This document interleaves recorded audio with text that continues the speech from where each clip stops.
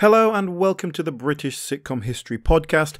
You are listening to part 2 of our look at Rising Damp, so if you haven't listened to last week's episode, please do go back and check that out first. We've already looked at the careers of Leonard Rossiter and Francis de la Tour. We've talked about Eric Chappell's play The Banana Box, from which this sitcom came. So you've already missed all that. Go back and check it out if you haven't already. On with the show.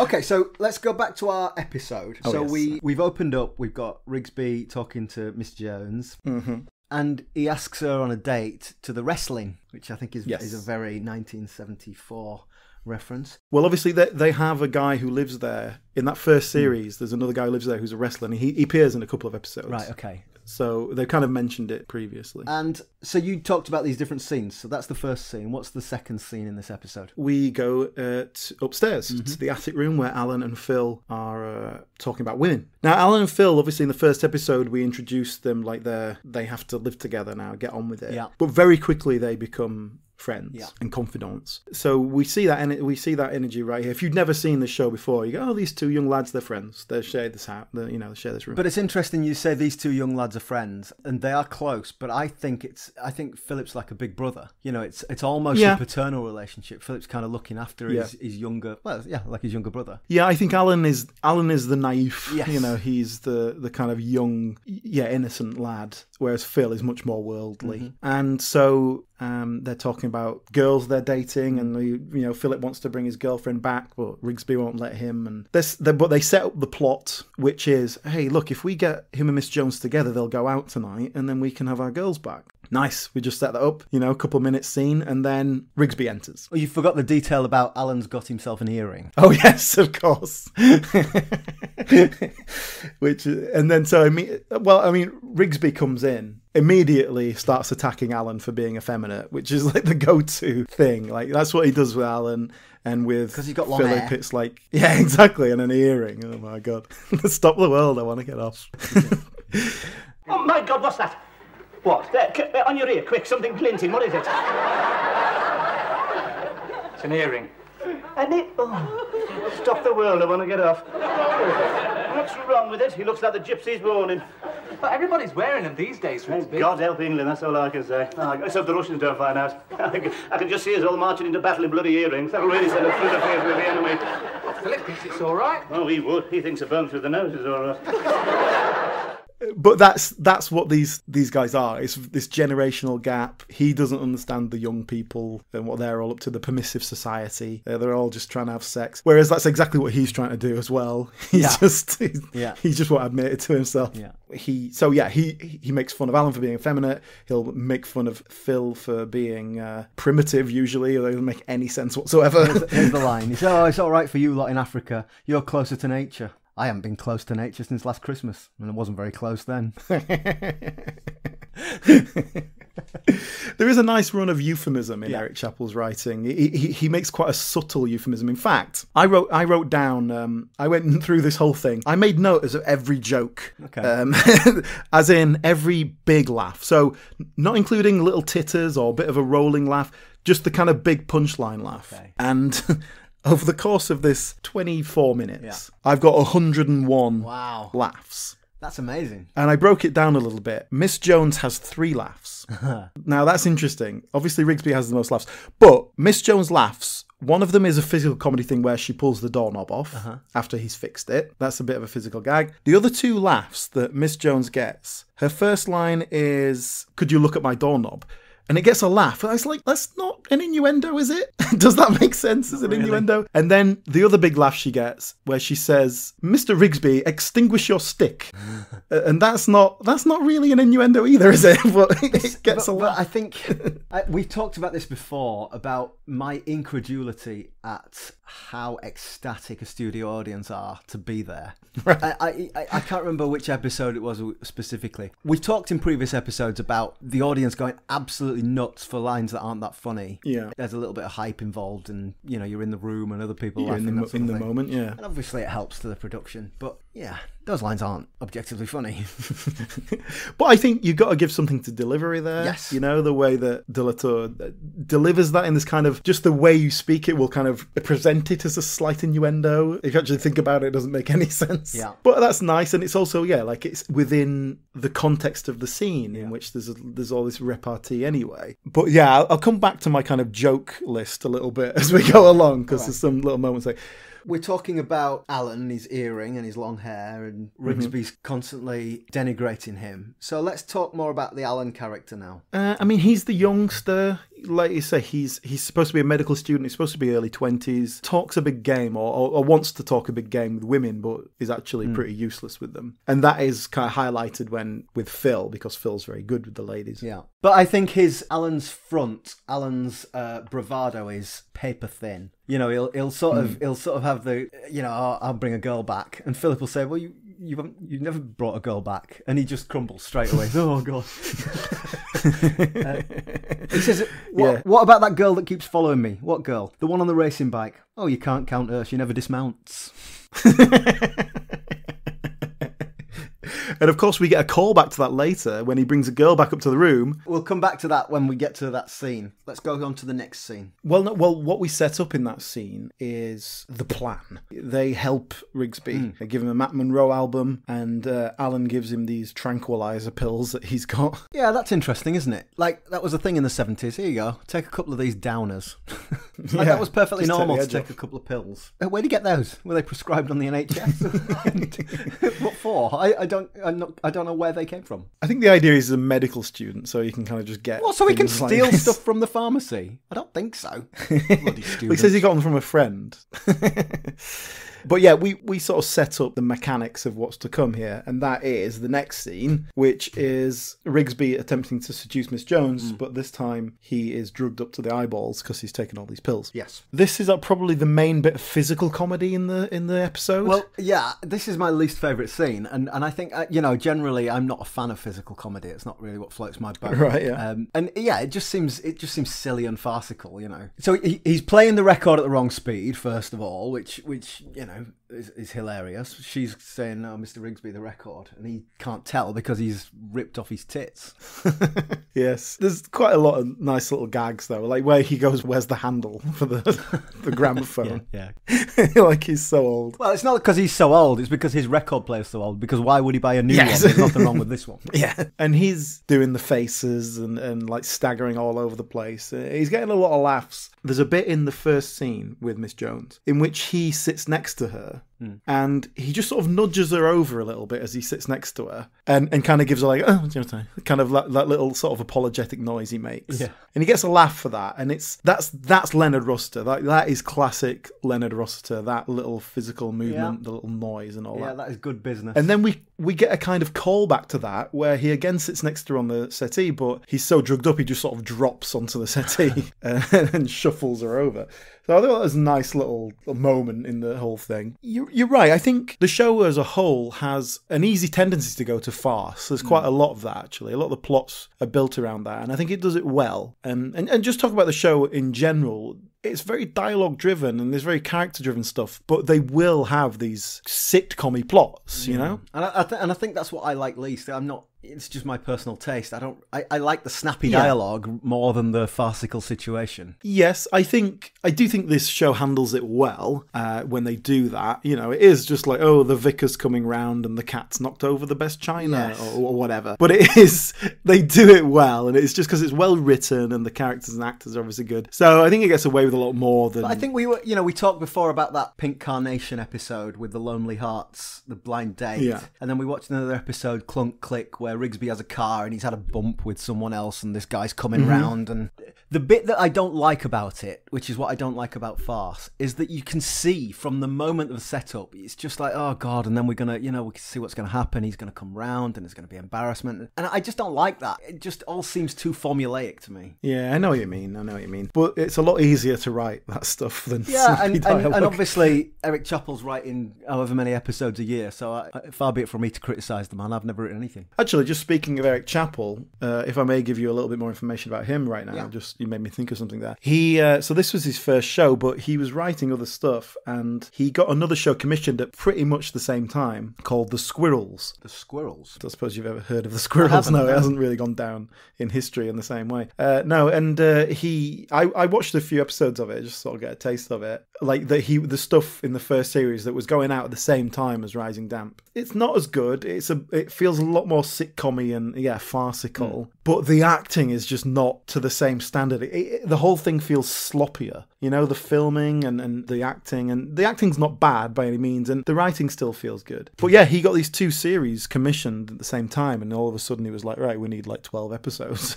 Right. And so he burned himself out a little bit. And he sort of stuck with Rising Damp. And then they got in other writers for the Squirrels to do extra episodes for that. Okay. Which he didn't like. He thought they were crap, the other writers. So I haven't watched all the episodes yet, so I can't really judge. But it was interesting to watch that as a side piece, because the word is loose. I think it feels much more like a slack 70s knock it out sitcom. Yeah. Whereas Rising Damp feels so tight. And I think that's Leonard Rossiter, frankly. He's the one who was making that happen. Well, look, while we're on the subject of Eric Chappell, we talked about his background. Tell me about what he did after this. He did Only When I Laugh. Oh, right, okay. He did Duty Free. Oh, Duty Free, hapless holidaymaker Keith Barron. Yes. Home to Roost he did. Home to Roost, that was John Thaw, wasn't it? Yes, I remember. Yes. So that was quite a big show at its John time. Thaw and Rhys Dinsdale? That's right, I remember that, yes, yeah. A couple other things. He did Fiddler's 3, which is a remake of The Squirrels. And, you know, he writes a lot of plays as well. Apparently, they're very popular with, like, you know, amateur dramatics and stuff. Okay. Simple comedy scripts, Yeah. 4 characters, you know, all in one setting. You know, your classic rep scripts, yeah. Very sitcom-y. And he seems to have made a pretty healthy living off the back of that. Yeah, he's certainly assured his legacy. You know, Rising Damp was not a fluke, because he went off and wrote Only When I Laugh, did extremely well. And Duty Free was, you know, of its time. Yeah. And, you know, Rising Damp might be the one that he's remembered for. But to say he wasn't just a churn 'em out writer, like he didn't come through the sketch writing, here's a brief, knock something out for us kind of thing. It would be much more possible that he had this kind of very one big thing that was a bit more personal to him, and then like he wrote everything he knew into it or whatever. He always wrote the play and then sort of turned it into a sitcom. That seemed to be the way he liked to do it. Right. So Duty Free is based on a play as well. Yeah. That's interesting. So, but yeah, he seems to have done all right out of it. He seems pretty happy with his success.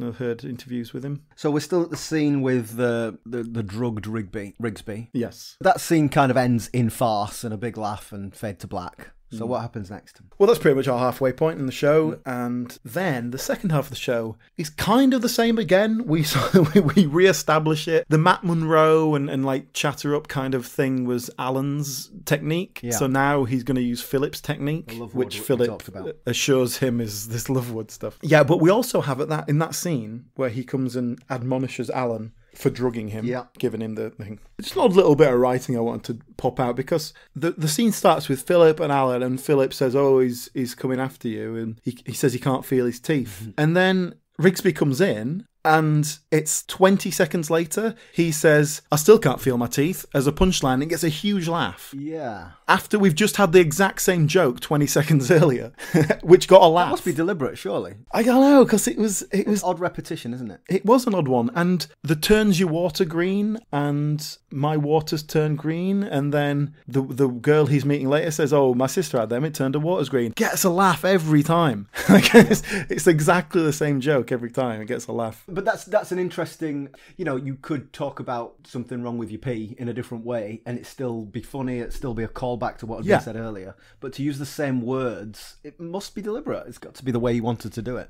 Yeah, I guess so. Yes, so Rigsby comes in, he sort of tells off Alan runs away, and then he has this discussion with Phil, as we've sorted out. And then we have the next scene in which Alan has got a lady friend over to his place. So yeah, we kind of set this up earlier in the sense that he's saying, "Oh, I have got a girlfriend. You don't believe me? I've got a girlfriend." So he gets this girl up to his room. Now this is just a one-off guest, Liz Edmiston, who's playing Maureen. But here's the interesting thing, right? When I was doing my joke tally, she's in this one scene really, and she gets 11 laughs. She has a lot of punchlines. That's more than Philip and Miss Jones have combined in the whole episode. Yeah. So she is the comedy character in this scene. And even when Rigsby comes in, she still gets a few laughs, which is rare. Rigsby, out of the 101 laughs, Rigsby got 68. Right. That's obviously his job. Like I said, Miss Jones doesn't get any.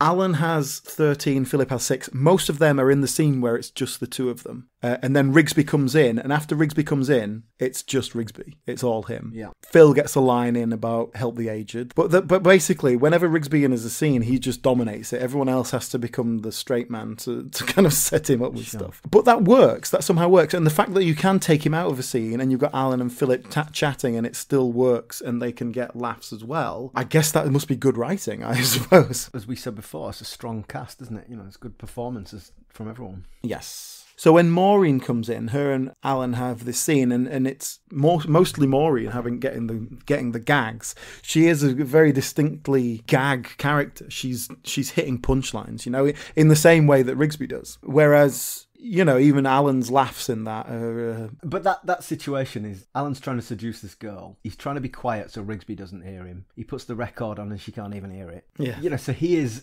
under tension. You know, he's not relaxed. And she's got all the control in that situation. So he's the butt of the humour. Yeah, everything he tries, she just knocks it back. Yeah. Him back. And then we get his earring again. He says, "Oh, they're very fashionable." She goes, "Oh yeah, our coal man's got one." He's told her that he's a doctor, even though he's a first-term medical student. This is another element of Alan's character, and something that obviously Richard Beckinsale brings to it. He's a very likeable character. Yeah. He's very sweet. And there's just a couple of moments when he kind of crosses a line. We talked about when he's a bit homophobic in that other episode, and that kind of just doesn't play well these days. But I think at the time, perhaps it wouldn't have mattered as much. But in this scene, he offers her a sweet, and she says, "They're not sweets, they're tranquilizers. My sister had them turned to water green." And like he's trying to give this girl a tranquilizer. He's trying to dose her.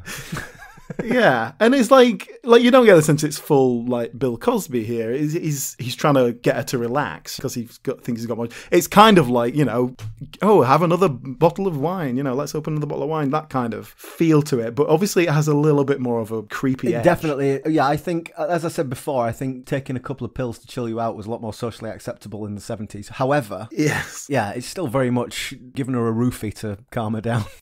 And it's definitely one of the moments where that character just steps over a line, and it gets away with it because the character, if you know the character, you know he's so likable, you know he's kind of incompetent, so you never get a sense that, oh, as soon as she's going to pass out and then he's going to feel her up. It's like he's not going to do that, and so it gets away with it, but definitely just sort of seen on its own, that's a clip that would definitely feel a bit off today. But belying that, we got the rest of the scene. He's just a sweet young boy trying to get with this girl, and he can't even get a kiss off of her, and she's obviously not letting him get away with anything. No, she's a lot more streetwise than he is. Yes. And then Miss Jones crashes the party. She can smell burning. Obviously, we know Mr. Rigsby is burning some wood somewhere. So that all gets broken up. Rigsby comes in and she's hidden, Maureen's hidden under the bed, and etc., etc. But before we get to that bit, we have the Rigsby and Miss Jones scene in which he attempts to seduce her with his wood. What on earth's that? This is a piece of wood. Mr. Rigsby, stop wafting it around. You'll start a fire. I'll start a fire, all right, Miss Jones. Haven't you noticed anything yet? Yes, the most appalling smell. This isn't ordinary wood, you know, it's special. Breathe in. Go on, see what happens. I don't know what you've got in mind, Mr. Rigsby, but nothing's going to happen. Give way to me, Jones. Don't float it. Give way to it. Give way to it. I had no intention of giving way to it. Please extinguish your stick. which is a phenomenal bit of, again, and just an amazing bit of Leonard Rossiter here. I think it's just something that he brings so much after. Another little note here, he comes in like wafting his wood. There were at least 4 distinct separate laughs that came purely from wafting a piece of wood around. Excellent work. And like, yeah, how do you do that? How do you get just keep getting the same laugh again and again? And of course it doesn't, but he's so confident. Yeah, he's convinced this is going to work. Philip told him it's going to work. But yes, it doesn't. And then we get him sprayed in the face with the spritzer. So there's a bit of a line of physical comedy that kind of goes with the farcical element, I guess. That is a pretty classic. The amount of times he gets water thrown in his face or a cake smashed into his face, it's a lot for a comedy that you don't think of as being stupid. Well, I did that moment where she takes the spritzer bottle and sprays it on him. That took me out. That for me is that little bit too much physical comedy, that unrealism. Yeah. Incidentally, that's a very 70s and 80s sitcom trope, those bottles. I've never seen one of those bottles in the wild. Where did everyone have one of those bottles just in case they were sexually harassed? It's just you can spray it on someone's crotch. Yeah. It's perfect. There is something very 70s about that. It's like it's having a kind of a bar, isn't there? Isn't it like, or Alan brings out his tray with bottles on it and blows the dust off them. She said, do you want to have a drink? And she said, I'd rather drink out my canister, which as a cyclist I enjoyed. Well, shall we, before we move away from this scene, we talked about Alan. Let's talk about Richard Beckinsale now. So give me his background. Richard Beckinsale is sort of a classic, always wanted to be an actor, from a very young age. Pursued that and was pretty good. He got into RADA. Oh, really? And went straight from there into Rep.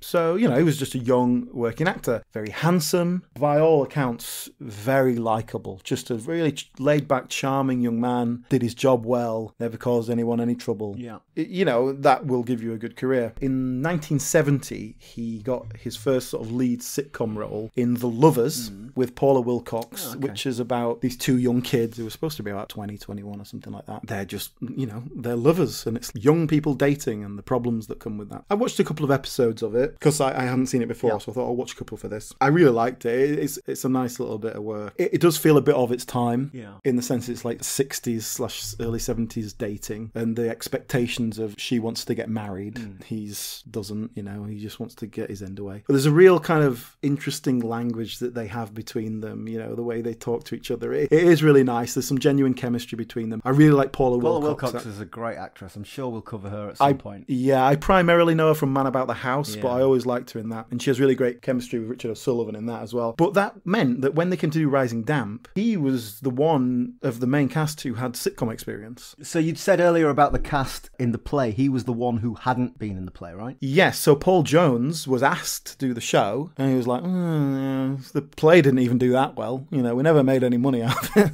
it. Sod it. So he let that go, and so they brought in Richard Beckinsale. And like off the back of The Lovers, he's always played this kind of slightly naive young man who's, is trying to be part of the permissive society, but no one will give him any permission. So, and that's what he's playing in Rising Damp, really. Yeah. Rising Damp started at pretty much the exact same time as Porridge. Oh, really? Oh, that's interesting, because if Leonard Rossiter's famous for Rising Damp and Reggie Perrin, then Richard Beckinsale is Rising Damp and Porridge. Very much two huge roles, or famous roles. But I don't know, my misconception was Porridge came after Rising Damp. Clearly I'm wrong about that. They're almost simultaneous. I think Porridge went out in the September and Rising Damp went out in November, or vice versa, something like that. They were very close in terms of starting in 74. In fact, Rising Damp did one more series, but other than that, they were pretty much, in step. Porridge had 3 series, I think. He got to a point where he was sick of playing the same character, the kind of slightly naive young man, but he's very likeable. He was pushing 30 and he was still playing 21-year-old virgins in sitcoms, and he wanted to do more serious stuff. Yeah, I was just going to say that. If he's a RADA-trained actor, I'm sure he was frustrated that he wasn't playing the Dane or whatever.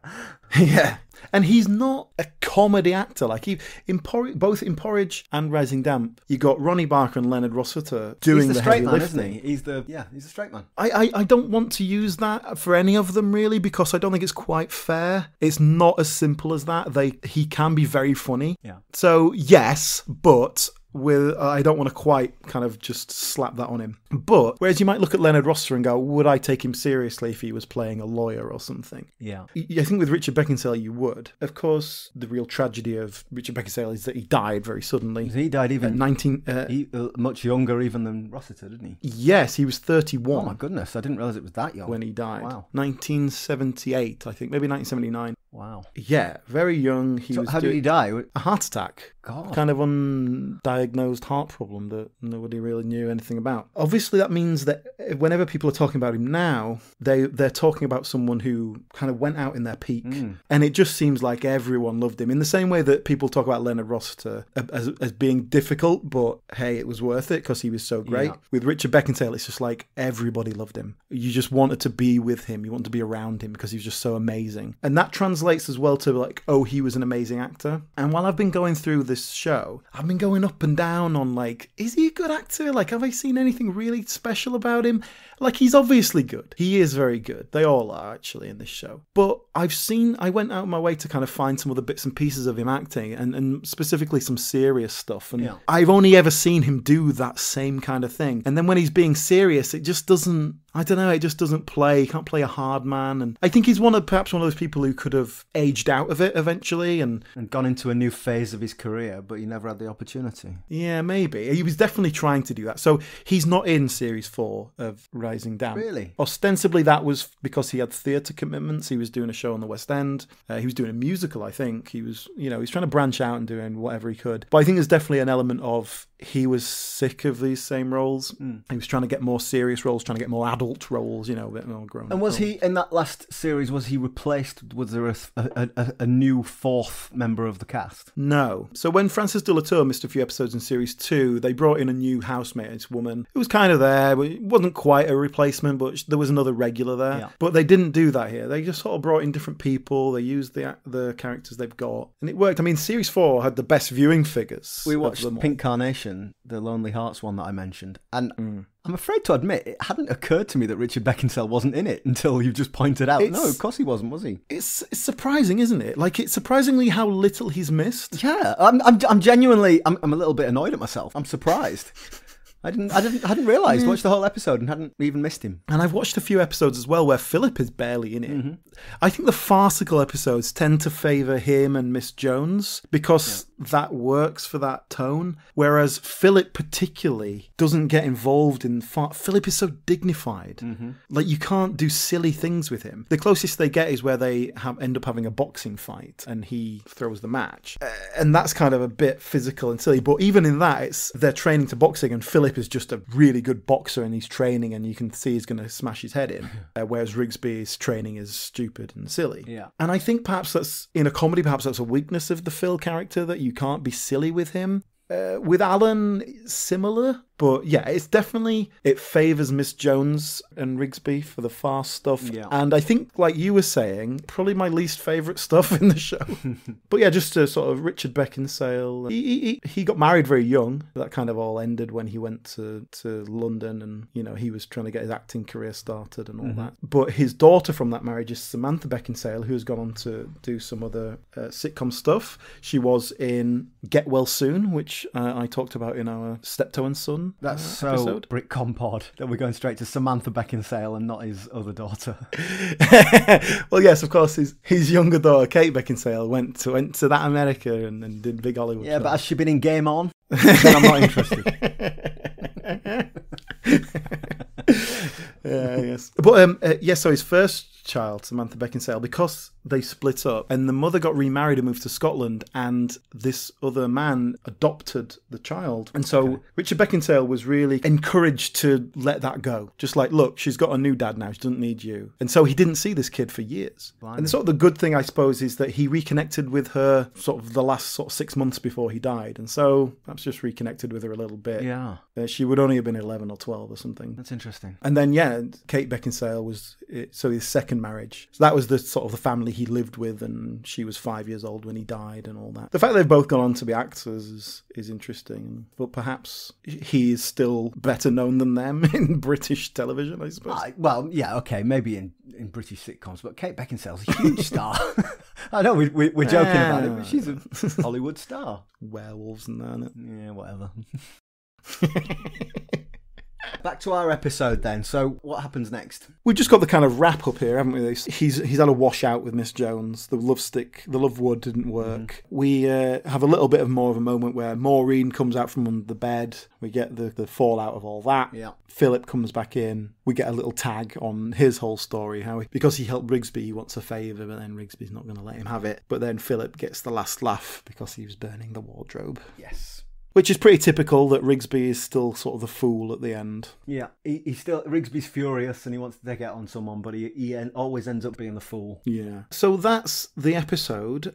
We haven't actually talked about Don Warrington as an let's talk actor about in let's any talk about him. details. So yeah, Don Warrington. He was actually born in Trinidad. Then his family moved when he was 5 to Newcastle, as I'm sure you can tell by the accent. He's a Geordie. Yeah.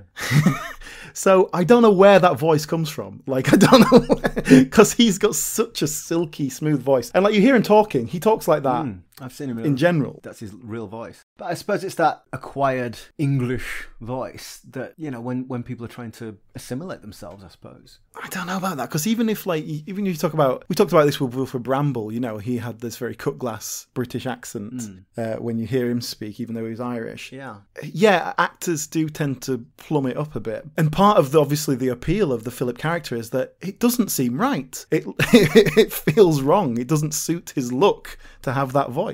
Yeah, because people who look like him aren't sort of posh British people, are they? And that's certainly not in the 70s. That's what affords him the status that undercuts Rigsby. Yes, and it's what makes that character quite groundbreaking in a way. Not just to have a black character on TV, but in a way that you've never seen them before. Black people can be posh as well. Wow. Yeah.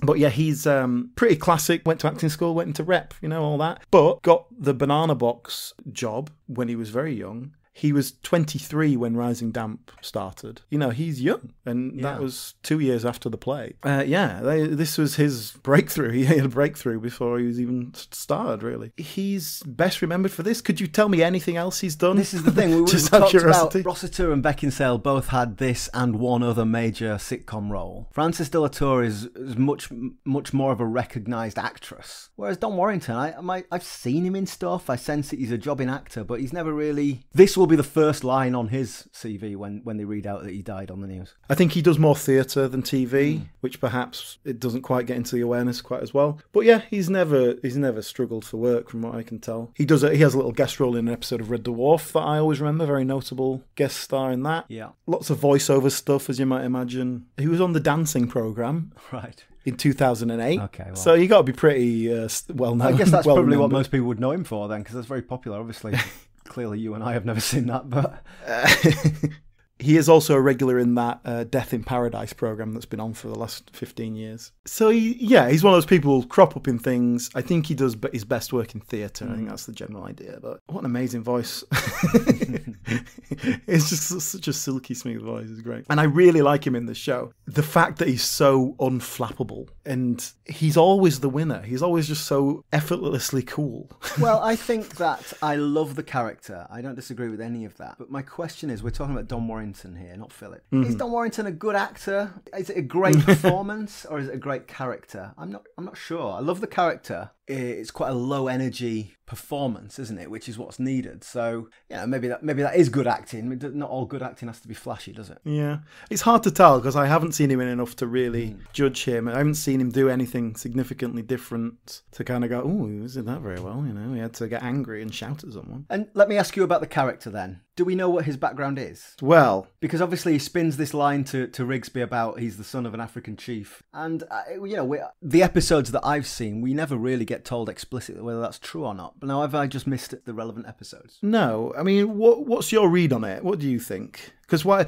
are you even questioning it? Like, what makes you think it might not be true? Because why is he in that slum? Because he's black. Why? Where else is he going to go? People won't have him. Yeah, possibly. But with that accent, you then, presumably he's come from his native country and he's gone to an English boarding school and to Oxford and Cambridge, and he's acquired that accent and that refinement, and now he's living in a slum. That doesn't kind of add up. Well, it's an interesting question that you ask, because in the original play, the inspiration for it was someone who was pretending to be a sort of African prince. And in the play, it is revealed that he is actually from Clapham. Right. And it's all put on, basically. In the TV show, that is never brought out. They did a film in 1980, which was mostly cannibalized bits of other episodes that they kind of strung together. Richard Beckinsale was dead at that point, so they brought in another actor. To do the same character? It's a different character, but it fulfills the exact same role. Christopher Stroley, who's in Only When I Laugh, so it was kind of someone Eric Chappell brought in, I suppose. He went to RADA with Beckinsale, so they kind of knew each other. I guess that helped.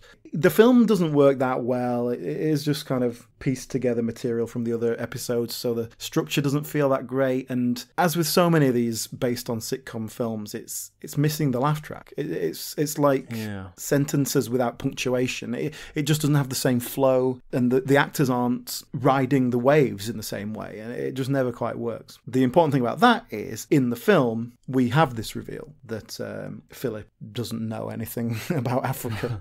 Rigsby finds this out. Basically what he does is like, you could be the son of a chief, what do we know? Who knows how far back your heritage goes.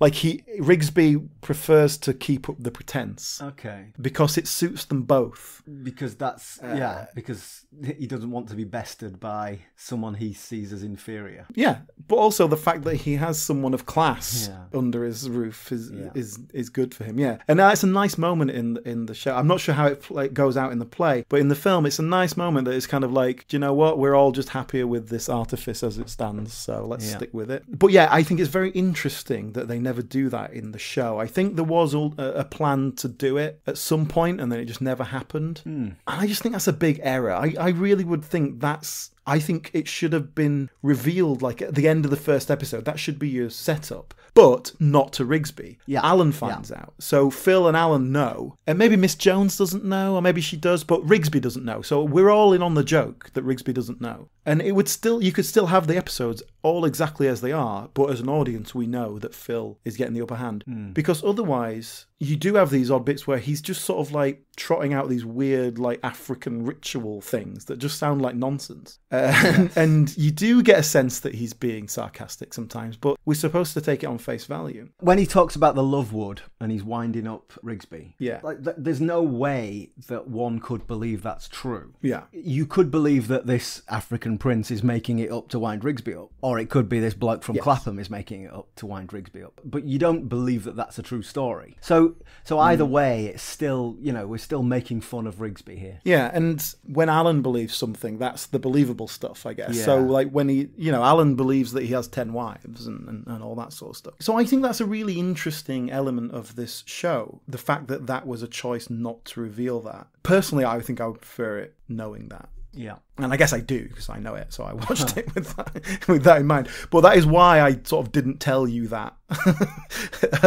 because I wanted to see what you made of that. And so it's interesting you brought that up. Yeah, I was kind of a little nervous about bringing it up, because I didn't want to make myself sound too stupid. But yeah, it just didn't ring true to me. That's good writing then, I suppose, isn't it? Yeah, ambiguity, yeah. I suppose the only other character we haven't really talked about is Vienna the cat. Yes. Now, there is a bit of a troublesome beast, apparently. I can't remember which episode. It might have been the first episode where, why is he called Vienna? Well, because when you open that door, it's good night, Vienna. And I thought, have we really named that cat just so we can do that gag? Because it's not a strong enough gag.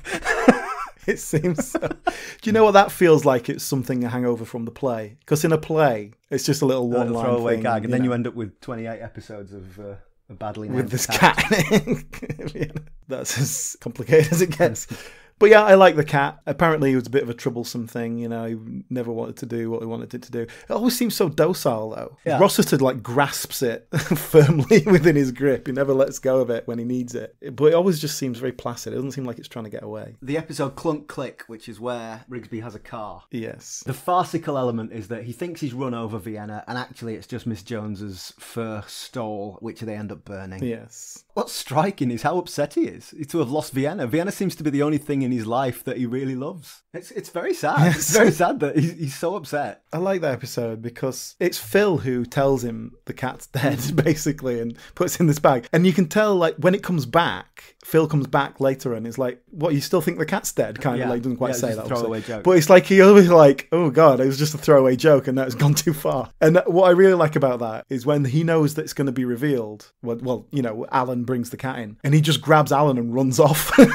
It's just like, we need to get out of here before this gets I don't off. want to be around. So I quite like that. There's no, because it just feels like it's not built into the plot. It's just like, oh God, run away. So anyway, look, that's our episode. Is there anything else that you want to say about the legacy of Rising Damp? That's it, really. I mean, there isn't much of a legacy because there was a Portuguese remake that apparently did quite well. They made a pilot for an American show, but nothing came of it. And I heard an interview with Eric Chappell in which he said, you know, quite a few people have tried to come to me to remake it, and I've refused permission. I guess they've tried to. Is Eric Chappell still alive? Yes, yeah, he's late 80s now. Yeah, but still going. I guess he's not still writing. I don't think so. I mean, I wouldn't be surprised if he's still knocking out plays here and there. I've heard interviews with him fairly recently. He seems very compos mentis. You know, no reason why he shouldn't be. He's a typewriter. Right, that's Rising Damp. I want to say though, I have to say, I think Rising Damp is up there for me as one of my favourite sitcoms. Wow. And like that's saying something. I watch a lot of sitcoms. Yeah, because I would say this and Porridge are kind of really up there.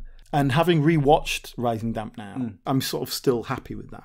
Having gone through it all again and gone through it with a fine-tooth comb for all this, I think it'd be easy to break it apart. But I think really what good sitcom for me comes down to is good writing and good acting. Yeah. With Leonard Rossiter, it absolutely nails it. The range of gags that they have, and do you know what I like about Eric Chappell's writing is that it doesn't feel too gaggy. Like it's. It doesn't feel like you're building up to a punchline. It feels like character comedy. Yes. Obviously, there are punchlines, there's the farcical elements, but I think they work as well. So yeah, not to put too fine a point on it, this would be in my top 5, I think. That's great. I agree. I agree with you that I love the writing, and you know I've sort of quoted a few lines here, and it's not that they're jokes. It's got an almost Alan Bennett element to it at times with the way that with the way that the dialogue is. I'm going to give you one last quote which I really love. Alan says, "You know what you need? Charisma. I'm not spraying myself with that stuff, mate." Thank you for listening. Hope you enjoyed the show. If you did, then do us a favour. Go and rate and review us on iTunes. We're a new show, and that sort of thing really helps to raise your profile, gets you found in the search algorithms and all that sort of thing. So do that. That's a way to help us out. And, recommend us to a friend if you think you know someone who would be interested. Do go back and check out our other episodes if you haven't already, and keep an eye out for future episodes. Next week we'll be looking at something a little bit less of a classic, Dear John. Do check us out on the social medias. We are at BritComPod. That's on Instagram and Twitter. We have the Facebook group British Sitcom History. Go and search for us, find us out, talk to us. We're really enjoying all the feedback we're getting. So do come and get involved in the conversation. Thank you for listening. See you next time.